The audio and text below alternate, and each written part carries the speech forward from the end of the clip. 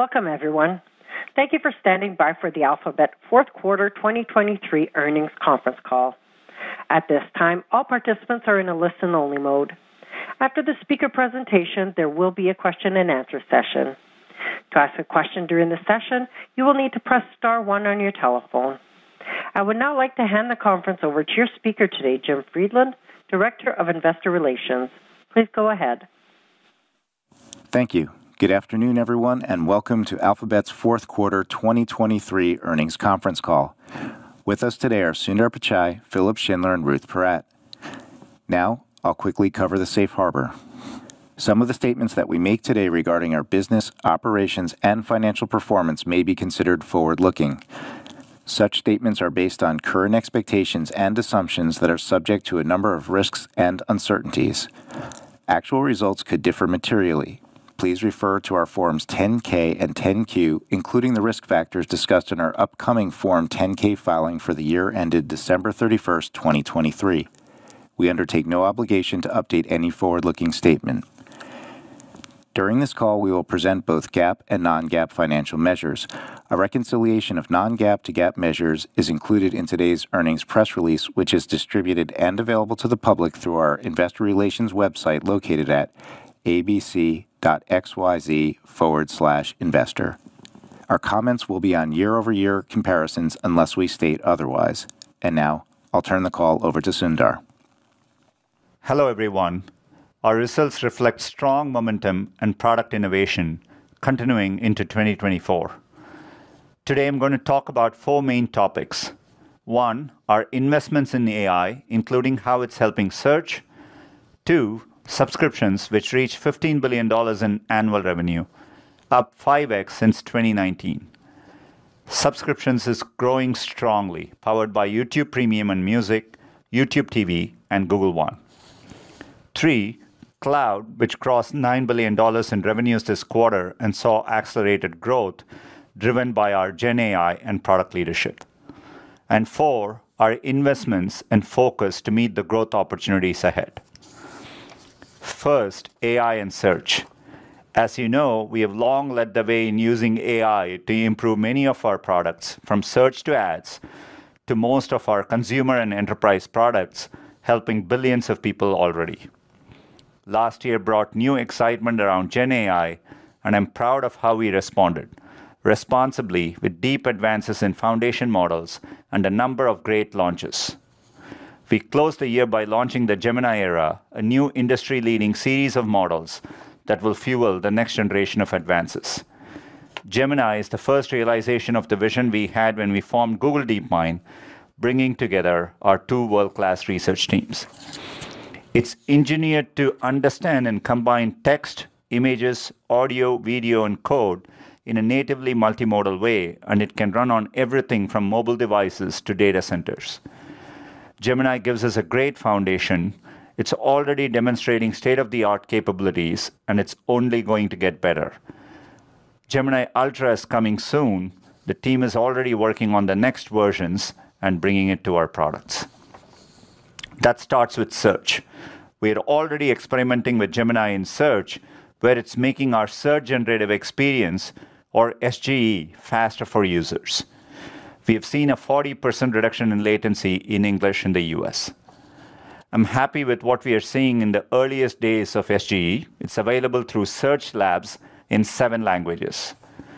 By applying generative AI to search, we are able to serve a wider range of information needs and answer new types of questions, including those that benefit from multiple perspectives.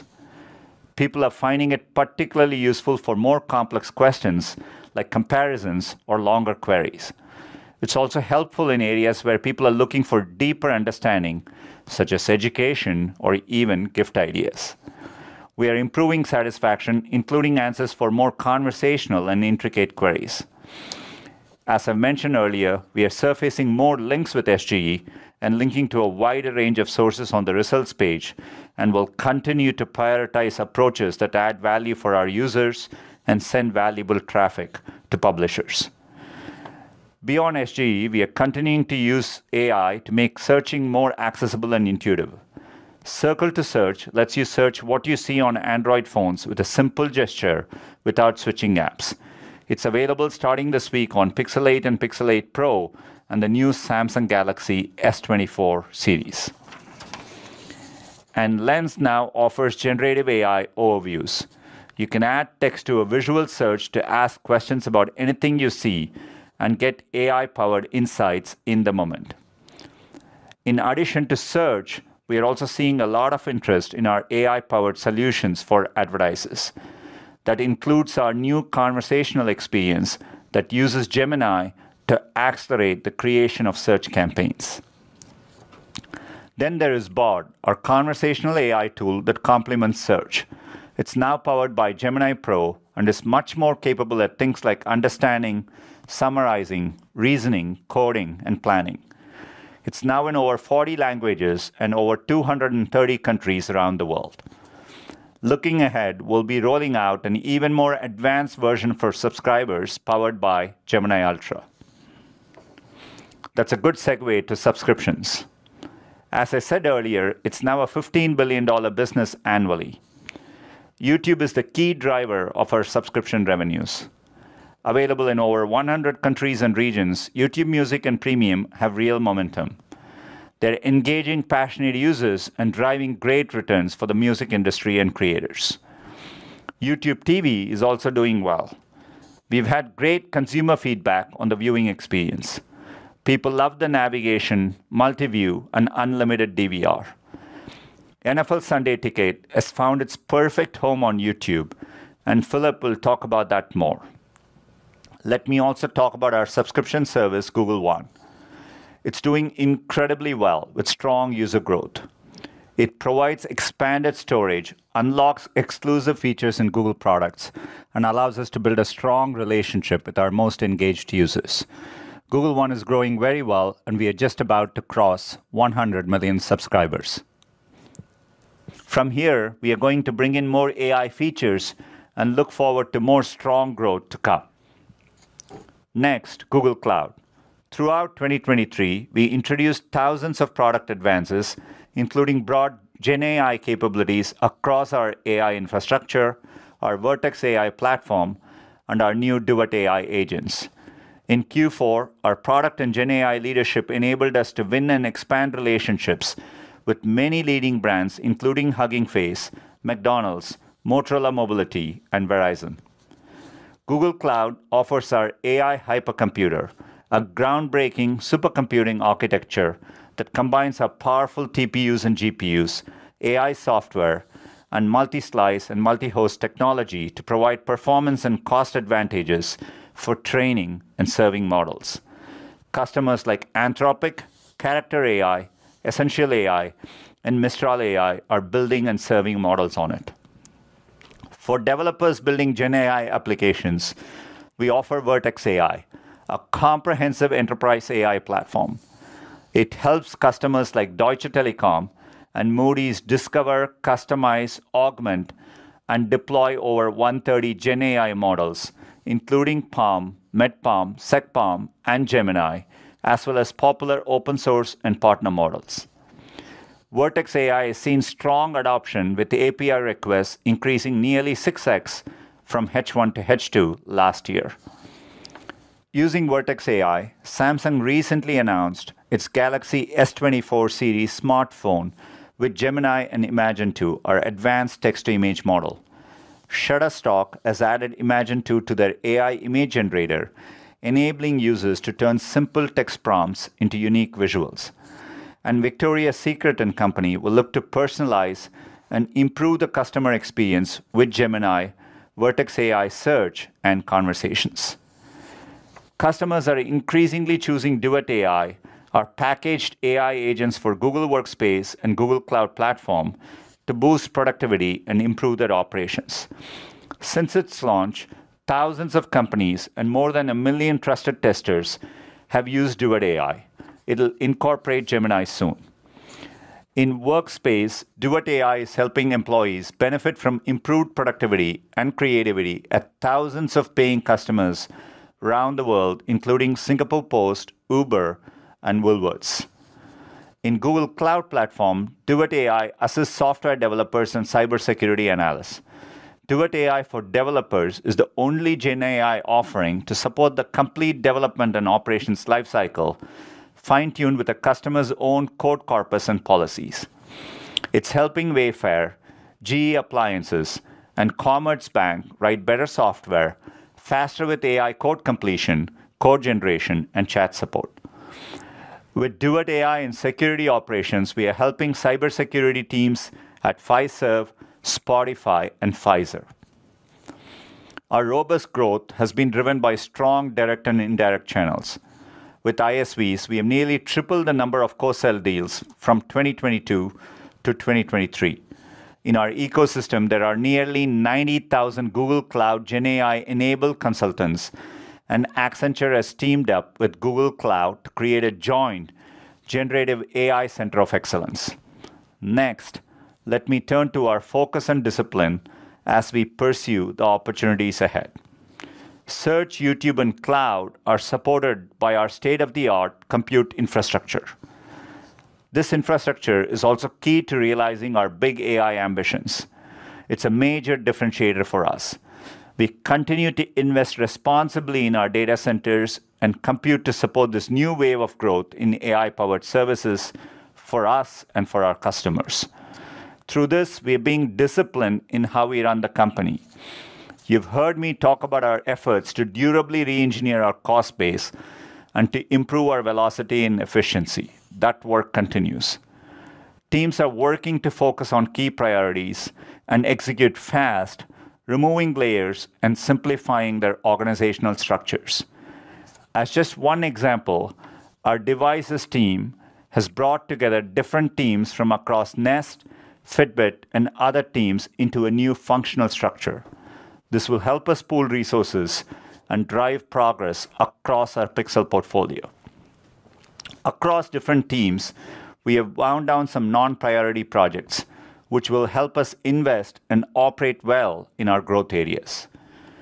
We are also improving our machine utilization, building on our years of experience in driving cost efficiencies in our computing infrastructure and operations. And through our supplier efficiency efforts and automation of certain processes, we have made major improvements in areas like procurement, achieving significant savings. That's a snapshot of the quarter. Before I close, a couple of other highlights. Pixel 8, our AI-first phone, was awarded Phone of the Year by numerous outlets. It now uses Gemini Nano with features like Magic Compose for Google Messages and more to come. In our Other Bets portfolio of companies, Waymo, which is deeply focused on safety, reached over 1 million fully autonomous ride-hailing trips. And Isomorphic Labs entered into strategic partnerships with Eli Lilly and Novartis to apply AI to treat diseases, which has great potential. 2023 was a year of profound innovation and product momentum. Thank you to our many partners. We succeed when our partners do, and we are grateful for the work we do together. From our partners across the Android ecosystem who were on display at CES, to our deep relationships with retailers, small businesses, and advertising partners, to the next generation of AI startups and developers, and many more. I also want to thank all of our employees for their hard work throughout 2023 and the start of the new year. I'm excited for what's ahead in 2024. Philip. Thanks, Sundar, and hi, everyone. Google Services revenues of $76 billion were up 12% year-on-year. In Google Advertising, search and other revenues grew 13% year-on-year, led again by solid growth in the retail vertical. We had particular strength in retail in APAC, a trend that began in the second quarter of 2023 and continued through the end of the year. YouTube ads revenue were up 16% year-on-year, driven by growth in both direct response and brand. And network revenues declined 2% year-on-year. In subscriptions, platforms, and devices, which was previously named Google Other, year-on-year revenues increased 23%, driven by strong growth in subscriptions. Now for some color on the quarter, and where we see continued upside for long-term advertising growth. Over the last few calls, I have consistently highlighted how we're putting Google AI to work for our customers to deliver profitability and help them achieve their goals in a do more with less environment. From a product perspective, in Q4, Performance Max remained a bright spot. We're also excited about demand gen momentum. This is our big bet to help social advertisers find and convert consumers via immersive, relevant visual creatives across YouTube, including YouTube Shorts, Gmail, and Discover. In a single campaign, you get access to over 3 billion users as they stream, scroll, connect, and decide what to buy. Tens of thousands of advertisers are testing, and on average seeing 6% more conversions per dollar versus image-only ads and discovery campaigns. As we look ahead, we're also starting to put generative AI in the hands of more and more businesses to help them build better campaigns and even better performing ads. Automatically created assets help advertisers show more relevant search ads by creating tailored headlines and descriptions based on each ad's context. Adoption was up with strong feedback in Q4. In addition to now being available in 8 languages, more advanced GenAI-powered capabilities are coming to ACA. And then last week's big news was that Gemini will power a new conversational experience in Google Ads. This is open in beta to US and UK advertisers. Early tests show advertisers are building higher quality search campaigns with less effort, especially SMBs, who are 42% more likely to publish a campaign with good or excellent ad strength. We can't wait to see how this continues to drive performance and level the playing field for advertisers of all sizes. As we shared last quarter, ads will continue to play an important role in the new search experience and will continue to experiment with new formats native to SGE. SGE is creating new opportunities for us to improve commercial journeys for people by showing relevant ads alongside search results. We've also found that people are finding ads either above or below the AI-powered overview helpful, as they provide useful options for people to take action and connect with businesses. Looking at our strong search performance for the fourth quarter, retail was a highlight. We continue to see a stronger start to the season, up to and including Cyber 5. In Q3, we indicated that we were seeing early trends of consumers being very price conscious, and we saw this play out in Q4. With promotional demand at an all-time high, deal seekers using Google had access to 2 times the deals in the US versus last season, as well as a better shopping experience. Launches included a one-stop shop deals destination, new filters like Get It Fast, and AI-generated gifting recommendations in SGE. These new features drove incremental query growth during key shopping moments like Cyber 5. Our proven AI-powered ad solutions were also a win for retailers looking to accelerate omni growth and capture holiday demand. Quick examples include a large US big box retailer who drove a 60% plus increase in Omni ROAS and a 22% plus increase in store traffic using Performance Max during Cyber 5. And a well-known global fashion brand who drove a 15% plus higher omnichannel conversion rate versus regular shopping traffic by showcasing its store pickup offering across top markets through pickup later on shopping ads. Moving on to YouTube. We're obviously pleased with YouTube's advertising revenue growth in Q4 and also significant growth in our subscription revenue. I'll reiterate what I have said before. YouTube success starts with creator success. We give millions of creators more ways to create content and connect with fans, and more ways to make money and build their own businesses than any other platform. More creators means more content, which leads to more viewers, and via ads and subscriptions, these viewers fund our creators and drive the eyeballs and engagement our advertisers want. To keep this momentum going, we're focused on delivering value across 4 pillars: creation, viewers, monetization, and responsibility. First, creation, which increasingly takes place on mobile devices. We've invested in a full suite of tools, including our new YouTube Create app for Shorts, to help people make everything from 15-second shorts to 15-minute videos to 15-hour live streams with a production studio in the palm of their hands. GenAI is supercharging these capabilities. Anyone with a phone can swap in a new backdrop, remove background extras, translate their video into dozens of languages, all without a big studio budget. We're excited about our first products in this area, from Dream Screen for AI-generated backgrounds to Aloud for AI-powered dubbing. There's more to come. Number 2, viewers. We continue to grow watch time across YouTube with strong growth in Shorts and connected TV. Shorts remains a top priority. We have 2 billion plus logged in users every month, and we're averaging 70 billion in daily views. Connected TVs, or what we refer to as the living room, is where viewership is growing the fastest. We're investing to make this experience even better with interactive features tailored to TVs, plus the content people love. Our creators, NFL Sunday Ticket, and a range of live sports and studio content via YouTube TV and primetime channels. Put this all together, and YouTube is the must-have app on every connected TV. Monetization is pillar number 3 and realized through a combination of ad-supported and subscription offerings. Advertising generates the bulk of our revenue, and we continue to invest heavily here. We've rolled out CTV-first formats like 30-second non-skippable ads and pause experiences, as well as an industry-first send-to-phone experience that lets people use a second screen to engage with ads. For Shorts, we've developed new formats that are less interruptive to viewers. It's early, we're learning, but excited by the opportunities for ads this can unlock. Shorts monetization continues to progress nicely. Our AI-powered video formats, from video reach and video view campaigns to demand gen and video action, continue to make advertiser dollars go further and drive results across the funnel.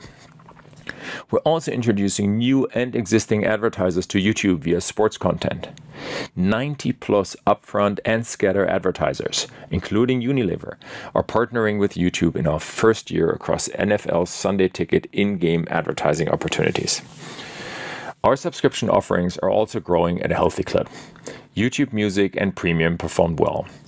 Premium users are delivering more value to our partners and YouTube than even ad-supported users do. On average, each additional premium sign-up boosts earnings for creators, music and media partners, and YouTube itself. And we've made Premium even more attractive with new features, bundles, and other enhancements. We're also pleased with our first season of NFL Sunday Ticket. It gave creators new opportunities to create content and feed user engagement across traditional user content and professional sports content. Feedback on the user experience, including multi-view, has been great. We're excited to continue to innovate here. Responsibility is our 4th pillar, and it underlines everything we do across YouTube. We'll continue to focus relentlessly on this.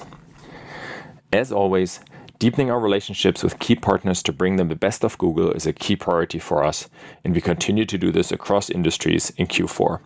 We just talked about the NFL. Sundar mentioned Samsung, among others, earlier.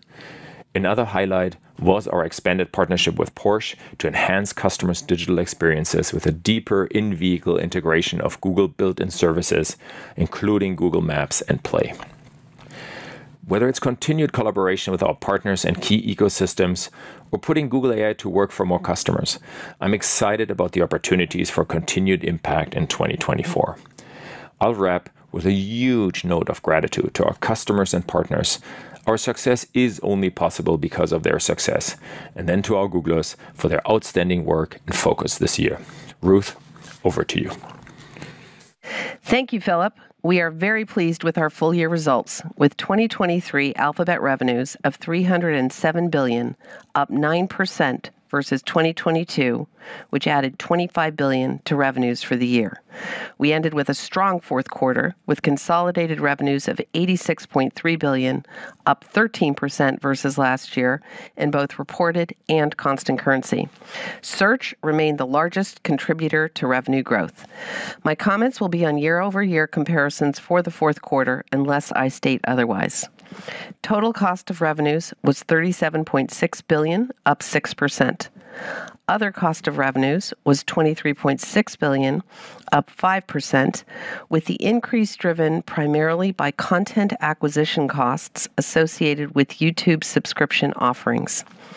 The growth rate also reflects the offsetting benefit of lapping $1.2 billion in inventory-related charges that we called out in the fourth quarter last year, as well as a reduction in depreciation expense due to changes in estimated useful lives we made starting in the first quarter of 2023.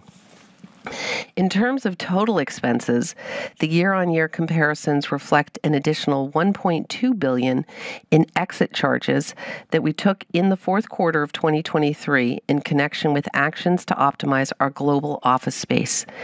As you can see in our earnings release, these charges were allocated across the expense lines in other cost of revenues and OPEX based on associated headcount. Operating expenses were $25 billion, up 11%, primarily reflecting an increase in R&D expenses, which were driven by the real estate charges, followed by compensation. Operating income was $23.7 billion, up 30%, and our operating margin was 27%. Net income was $20.7 billion, and EPS was $1.64. We delivered free cash flow of $7.9 billion, which was affected by the timing of the $10.5 billion tax payment we made on October 16th that we called out previously related to the deferral of certain tax payments to the fourth quarter. For the full year 2023, free cash flow was $69 billion. We repurchased a total of $62 billion of our Class A and Class C shares in 2023 and ended the year with $111 billion in cash and marketable securities. Turning to segment results, within Google Services, revenues were $76.3 billion, up 12%. Google Search and other advertising revenues of $48 billion in the quarter were up 13%, led again by growth in retail. YouTube advertising revenues of $9.2 billion were up 16%, driven by both direct response and brand advertising. Network advertising revenues of $8.3 billion were down 2%.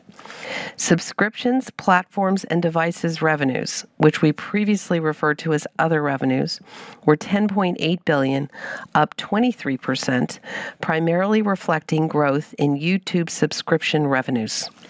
TAC was $14 billion, up 8%. Google Services operating income was $26.7 billion, up 32%, and the operating margin was 35%. Turning to the Google Cloud segment, revenues were $9.2 billion for the quarter, up 26%. We're very pleased with the momentum of GCP with an increasing contribution from AI. Google Workspace also delivered strong revenue growth, primarily driven by increases in average revenue per seat. Google Cloud delivered operating income of $864 million and an operating margin of 9%. As to our other bets for the full year 2023, revenues were $1.5 billion and the operating loss was $4.1 billion. Results in the fourth quarter benefited from a milestone payment in one of the other bets. Turning to our outlook for the business. With respect to Google Services, first within advertising, we were pleased with the sequential revenue growth of search and YouTube advertising throughout 2023, which reflects the extraordinary work across our teams to drive improved experiences for users and attractive ROI for advertisers. As we enter 2024 with advertising revenues of more than $100 billion higher than 2019, we remain focused on sustaining healthy growth on this larger base. Second, within subscriptions, platforms, and devices, our total revenues from subscription products reached $15 billion for the full year 2023, driven primarily by substantial growth in subscribers for our YouTube subscription offerings. The substantial increase in our subscription revenues over the past few years demonstrates the ability of our teams to deliver high value-add offerings and provides a strong base on which to build, including through YouTube and newer services like Google One. Play had solid growth again in the fourth quarter, driven primarily by an increase in the number of buyers. In devices, we continue to make sizable investments with increased emphasis on our Pixel family, particularly with AI-powered innovation, while driving further efficiencies across the portfolio. Turning to Google Cloud, we are pleased with operating performance in the year. Full-year revenues of $33 billion were up 26% versus prior year, ending with strong Q4 performance. The cloud team is intensely focused on bringing the benefits of Gemini, our industry-leading AI technology, to enterprises and governments globally, and we are gratified with the level of engagement. The strong demand we are seeing for our vertically integrated AI portfolio is creating new opportunities for Google Cloud across every product area. In terms of profitability, the improvement in 2023 reflects sustained focus across the team with the intent to maintain healthy profitability while we continue to invest to support long-term growth. Turning to margins and expenses, as we have repeatedly stressed, we remain committed to our framework to durably re-engineer our cost base as we invest to support our growth priorities. Key contributors to moderating our expense growth include first, product and process prioritization to ensure we have the right resources behind our most important opportunities and to reallocate resources where we can. Second, organizational efficiency and structure. We're focused on removing layers to simplify execution and drive velocity. Both product prioritization and the organization design efforts result in a slower pace of hiring, as you can see with our headcount down year on year, reflecting the reductions we announced in the first quarter of 2023 and a much slower pace of hiring. We will continue to invest in top technical and engineering talent. Finally, we continue to execute the other work streams to slow expense growth, including improving efficiency in our technical infrastructure, streamlining operations across Alphabet through the use of AI, increasing efficiency of our spend with suppliers and vendors through our central procurement organization, and optimizing our real estate portfolio. With respect to CapEx, our reported CapEx in the fourth quarter was $11 billion, driven overwhelmingly by investment in our technical infrastructure, with the largest component for servers, followed by data centers. The step-up in CapEx in Q4 reflects our outlook for the extraordinary applications of AI to deliver for users, advertisers, developers, cloud enterprise customers, and governments globally, and the long-term growth opportunities that offers. In 2024, we expect investment in CapEx will be notably larger than in 2023. With regard to other bets, we've been working to sharpen our investment focus while capturing the upside, given compelling technology breakthroughs across the portfolio. For example, last week, Alphabet's X announced that it would be moving to spin out more projects as independent companies through external capital, giving X the opportunity to bring more focus to the breakthrough technologies it is working on to address some of the world's most pressing challenges. Thank you. Sundar, Philip, and I will now take your questions. Thank you. As a reminder, to ask a question, you will need to press star 1 on your telephone. To prevent any background noise, we ask that you please mute your line once your question has been stated. And our first question comes from Brian Nowak with Morgan Stanley. Your line is now open. Great. Thanks for taking my questions. I have two for Philip. Philip, the first one is about sort of a lot of the new generative AI advertising tools. You obviously have a lot of irons in the fire here, even talking about some of the early momentum with tens of thousands of advertisers. The question is, can you sort of walk us through some of the hurdles and gating factors that we should be thinking through that dictate the pace at which these tools can really be rolled out broadly, just so we and advertisers can kind of get an understanding for when they could have a bigger impact on the whole business?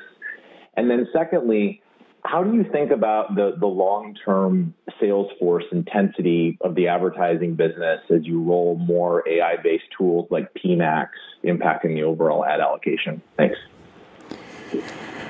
Yeah, thank you. Thank you so much. So I've covered this a little bit on previous quarters.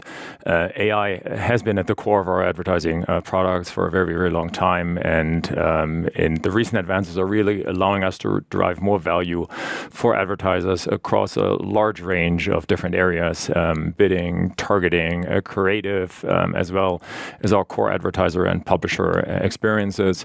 We are seeing in core search ads ads, for example, the bidding side, the value-based bidding as a very significant one. On the targeting side, the broad match. On creatives, responsive search ads, automatically created assets, and we're very happy with the progress we're seeing in those areas. I think I mentioned in one of the previous calls that you asked about hurdles and gating factors. The AI essentials play a huge role in this, trying to get everybody ready to really take full advantage of those tools. We talked about the progress on PMAX as well that we were very happy with in Q4. So overall, I think we're on track with what we're expecting here. On the Salesforce intensity side, we have done a few reallocations, or let me call it portfolio adjustments. As you know, we have two large different teams. One is our LCS, a large customer solutions team that's really focused on transformational growth for our largest and most sophisticated customers. And we have our, we call them GCS, Global Customer Solutions team, which is the channel where really every customer starts, from some of our largest customers now to also the millions of smaller ones and SMBs. The GCS is really then scaling growth by dynamically delivering really the right treatment for every customer. And important to note, it's also our fastest growing channel, and it delivered particularly strong growth in Q4. So we have done adjustments here to focus more resources on the GCS side. But I also want to be clear, when we restructure, there's always an opportunity to be more efficient and smarter in how we service and grow our customers. We're not restructuring because AI is taking away roles. That's important here. But we see significant opportunities here with our AI-powered solution to actually deliver incredible ROI at scale. And that's why we're doing some of those adjustments. So I look at Salesforce intensity as a stronger focus going forward on the channels I mentioned here. Great. Thanks, Philip. Our next question comes from Doug Anmuth with J.P. Morgan. Your line is now open. Thanks for taking the questions. One for Ruth and one for Philip. Ruth, you're now into year 2 of thoroughly re-engineering the cost structure. Can you just help us assess your progress so far, and are there any guideposts that we should be thinking about going forward? And then Philip, can you talk more about NFL Sunday Ticket and just what your key learnings were in year 1? How are you thinking about the returns on the investment on both, from an advertising perspective, and then also subscribers to both Sunday Ticket and YouTube TV? Thanks. Thanks for the question. So we are very pleased with the progress we're continuing to make, and we're very committed to the framework to durably re-engineer our cost base, really as we're investing to support the growth priorities. I tried to call out a number of them in opening comments, but really as you're looking at the work being done across Google, across Alphabet, it does start with product and process prioritization to make sure we've got the right resources behind the most important opportunities, and then that creates the opportunity for reallocating resources where we can. Then we talked a lot about this quarter about organizational efficiency and structure, and we're focused on removing layers to simplify execution and drive velocity. The combination of those two, product prioritization and organizational design work, has resulted in the slower pace of hiring. You can see that in our headcount numbers down year on year. You can see it in some of the results that we delivered in the fourth quarter. You can, and it also goes to the announcements around first quarter and much slower pace of hiring. At this point in the quarter, we do estimate that severance-related expense will be roughly $700 million in the first quarter as we've continued these efforts.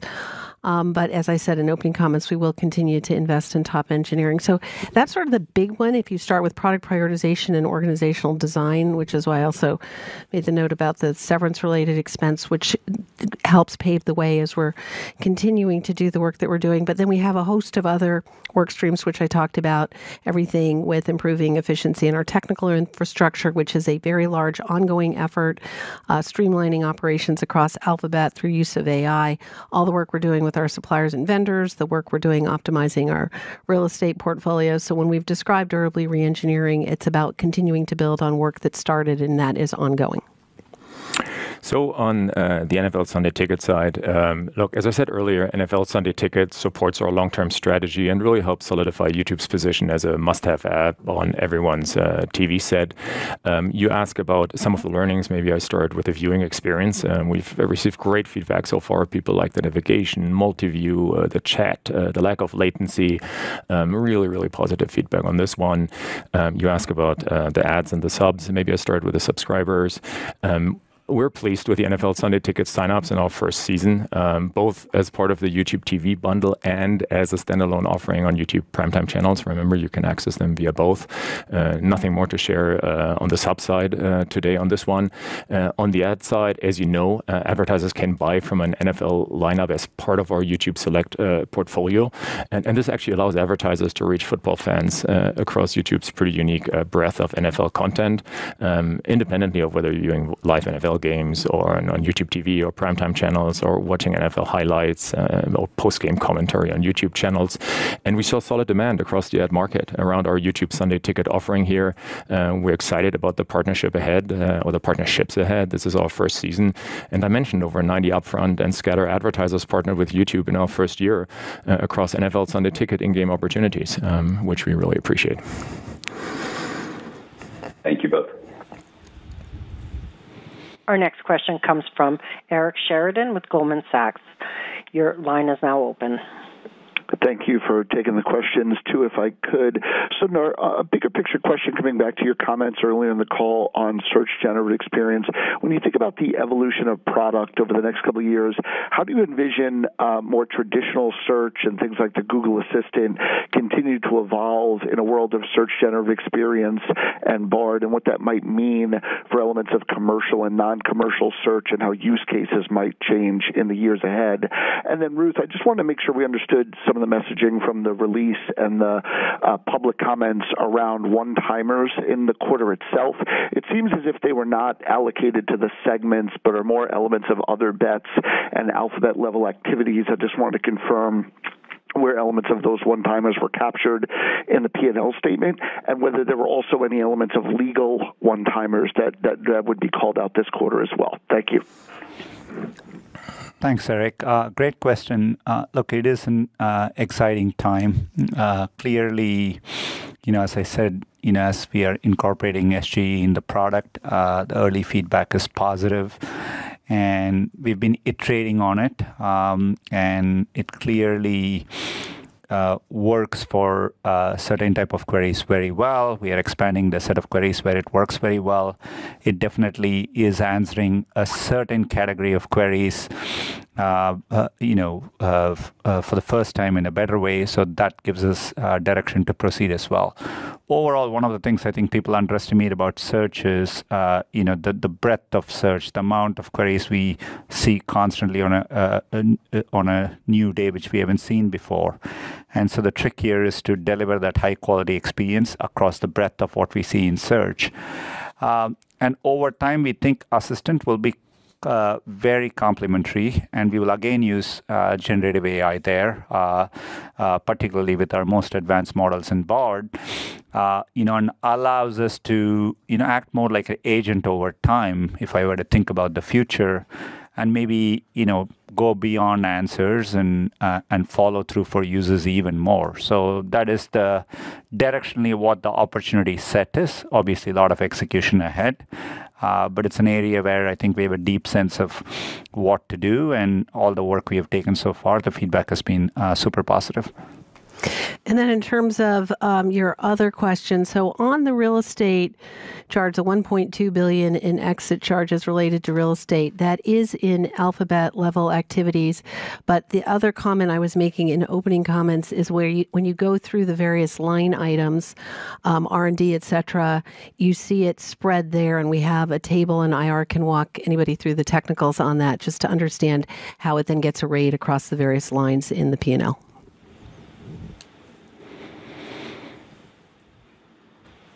Our next question comes from Michael Nathanson with MoffettNathanson. Your line is now open. Thanks. I have two for Philip, I think. Given the importance of connected TV engagement in YouTube, can you talk about the opportunity outside the U.S. for connected TV and what the company is doing at large to drive more adoption of YouTube or connected TVs, given the Google operating system? So anything you talk about outside the U.S.? And then you've been consistent about the strength of Shorts over the past year. You talk a bit about the monetization challenges. Do you still see the headwinds that you saw at the beginning? Anything you could share about the density of the auction or advertising interest on Shorts? So help us with whether or not that's still a headwind to growth. Thanks so much. Yeah, thank you so much for your question. On the connected TV side, I mentioned it actually continues to perform really well. I said before, YouTube is the leader in US streaming watch time, and it's not just one audience group diving deep. It's really all audiences. On the international side, it's something we are closely looking at. There's nothing specific I have to add at this moment in time on this one. On the Shorts monetization side, look, we built Shorts to respond to the huge demand from both creators and viewers for short-form video, and we're very pleased with the growth we've seen. I mentioned 2 billion plus logged-in users every month, 70 billion in daily views. Specifically to the monetization question, Shorts monetization continues to progress nicely. In fact, actually, since we introduced revenue sharing for Shorts, the total creator earnings generated from Shorts have increased every month, and we expect this to continue. And similar, obviously, to our long-form videos, we're really committed here to a long-term partnership. And you heard me say this before, right? When creators succeed, we succeed. Thanks, Philip. Our next question comes from Stephen Ju with UBS. Please go. Your line is now open. Okay, thank you so much. So, Philip, this is not a new question, but it's also been about 2 years since PMaps was launched. But it seems like there's been this long lineage of product development and rollout of things like smart bidding in your history, which I believe at the time was designed to help smaller advertisers more easily run search advertising. And today, you're helping me generate creatives as well as manage my spend and maximize ROI across multiple Google surfaces. So, how are you feeling about enabling SMBs who otherwise could not advertise with you before? And what kind of TAM expansion tailwind does that create for your revenue growth over the longer term? Thanks. Look, as you know, SMBs are a huge focus for us. We mentioned this several times before. They're part of our GCS channel. Not only there's more in this, but they've been under a ton of change over the last few years, and our focus has always been here on investing in solutions that really help level the playing field. And you mentioned several of those. So actually, SMBs can compete with bigger brands and more sophisticated advertisers. And so the feedback we're always getting is they need easy solutions that drive value quickly, and several of the AI-powered solutions that you're mentioning are actually making the workflow and the whole on-ramp and the bidded targeting creative and so on. You mentioned it so much easier for SMBs. So we're very satisfied with what we're seeing here. We will continue to invest, and I feel AI is really a helpful, very interesting future path to make life not only easier, but also much more productive and better ROIs over time, more level playing field for SMBs. Thank you. Our next question comes from Justin Post with BAML. Your line is now open. Great. Maybe one for Sundar and one for Ruth. Just on search growth, I think there are some concerns on use of competitive AI tools as an alternative to search. Just wondering if you've seen any changes in query volumes, positive or negative, since you've seen the year evolve and more search-generated experiences, and what can really make Google stand out versus other AI tools. And then, Ruth, CapEx was $11 billion, a step up, obviously. Any one-time items in there, or is that how we should think about the new run rate into 24? Thank you. Thanks, Justin. First of all, look, we think about effects on search, obviously more broadly. People have a lot of information choices, and so and user expectations are constantly evolving. And so we've been doing this for a long time. And I think what ends up mattering is a strong, continuous track record of innovation. Obviously, generative AI is a new tool in the arsenal, but there's a lot more that goes into search, the breadth, the depth, the diversity across verticals, the ability to follow through, getting actually access to rich, diverse sources of content on the web and putting it all together in a compelling way. And I think through the year two, when we test search generative experience, particularly against everything that's out there, and we can see the progress we are making and how much users are liking the experience better. And so I think feel very good about the progress, and our roadmap for 24 is strong, both on the search and the underlying AI progress, including the models. So I'm pretty excited about what's ahead of us in 24. And with respect to CapEx, the CapEx of $11 billion in the fourth quarter, as I indicated, was overwhelmingly investment in our technical infrastructure. To your question, there was no one-time item in there.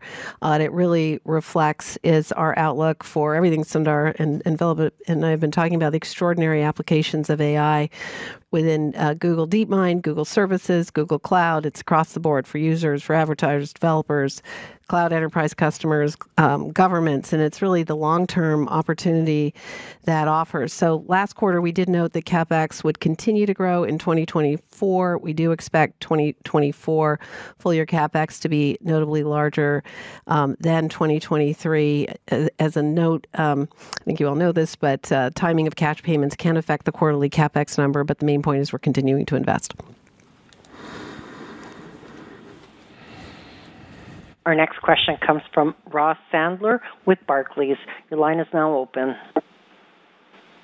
Great, thanks. So I guess a question for, I don't know if it's Sundar or Philip, but if we go back to the DOJ trial that happened in the fall, there was a document that was disclosed from Google that said something along the lines of why leaning on ad quality team to deliver 20% RPM growth in search is a fragile strategy. It was dating back to 2019. Your business has, I think, more than doubled since then.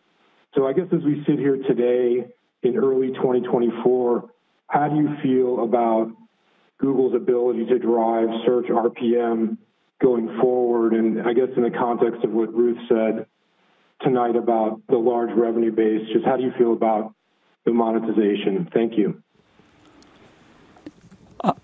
Look, I think I have tremendous confidence in the quality-driven, both our work, be it search quality, ads quality, our improvements on search, our improvements on ads RPM. All two foundational pillars are extraordinary focus on ads quality so that we deliver the actual ROI to advertisers and improve the experience for users, and all underpinned by rigor and technical excellence and go-to-market excellence, right? So the fundamental attributes don't change. I think AI gives us opportunity both on the organic side as well as on the monetization side, and I think we are in the early days of it. I think we'll be able to, taking a long-term view, serve information needs in a deeper way. And, so I think about it with that long-term context, and I'm pretty excited about what's ahead.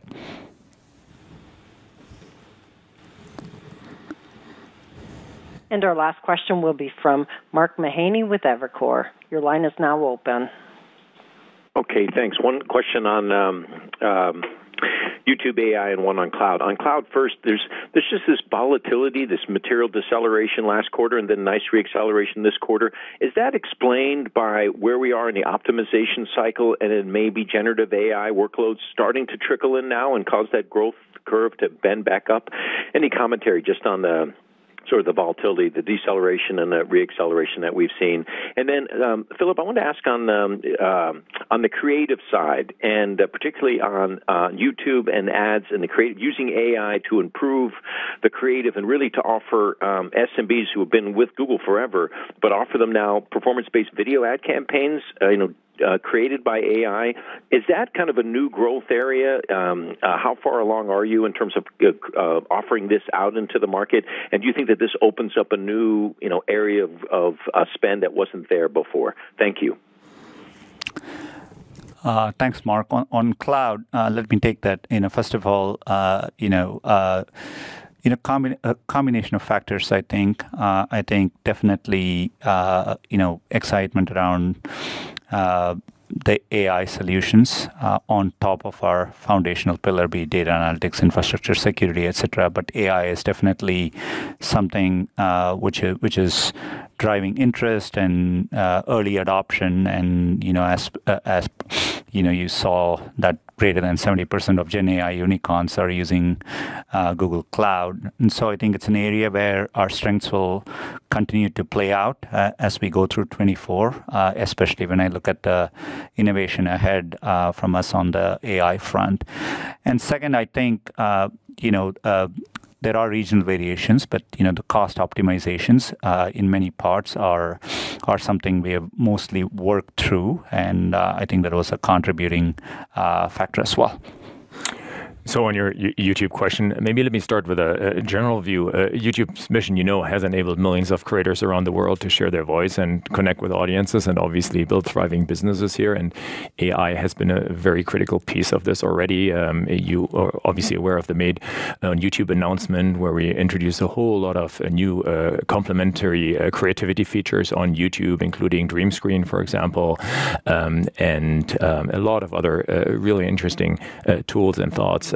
You can obviously imagine that we can take this more actively to the advertising world already. As you know, it continues already to power AI, a lot of our video ad solutions and measurement capabilities. It's part of video reach campaigns. Multi-format ads are actually, there's generative creator music that actually makes it easier for creators to design the perfect soundtrack already. And as I said earlier, AI will unlock a new world of creativity, and you can see how this will, if you just look at where models are heading, where multimodal models are heading, where the generation capabilities of those models are heading, you can absolutely see how this will impact and positively impact and simplify the flow for creators, similar to what you see already emerging in some of our core products like ACA on the search side. Thank you. Thank you, and that concludes our question and answer session for today. I'd like to turn the conference back over to Jim Friedland for any further remarks. Thanks, everyone, for joining us today. We look forward to speaking with you again on our first quarter 2024 call. Thank you, and have a good evening. Thank you, everyone. This concludes today's conference call. Thank you for participating. You may now disconnect.